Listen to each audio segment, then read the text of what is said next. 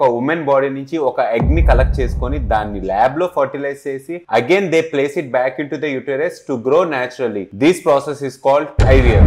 దీన్నే in vitro fertilisation అని అంటారు. IVF step by step process ఎలాగుంటది అంటే ఇనిషియల్ గా డాక్టర్ మీకు మెడిసిన్ సజెస్ట్ చేస్తారు to improve your ఫాల్కస్ stimulating hormone and luteinising hormone. దీని వల్ల మెచ్యూర్డ్ ఎగ్స్ అనేవి రిలీజ్ అవుతాయి and once the matured eggs are released me doctors ovaries నుంచి ఆ ఎగ్స్ ని బయటికి తీస్తారు అండ్ అలా తీసిన ఎగ్స్ ని ల్యాబ్ లో స్పర్మ్ తో మిక్స్ చేస్తారు in a lab dish. Here the fertilisation happens and with in few days your egg will be fertilized. This is called embryo. Now the doctors will take this healthy embryo and place it inside the uterus of a woman. And if this implantation is successful, then the pregnancy begins, just like natural conception. And during this IVF process, your body will undergo a lot of physical and mental stress along with your hormonal changes. So your body needs the right nutrients to improve your egg quality, to prepare your uterus and to manage your hormonal changes.